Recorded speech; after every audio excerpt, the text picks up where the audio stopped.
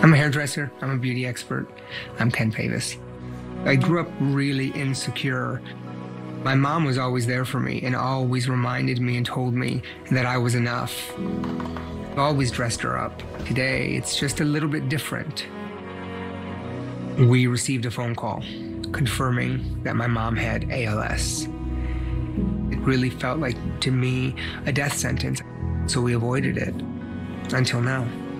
I'm grateful that it's me that gets to be with her every step of the way. It's so beautiful, my mommy. My mom and I have learned to find happiness in ALS. It makes me realize even more what it could never take away from her. And that's her spirit, her inner beauty, and her strength. The act of finding and recognizing beauty together is still there.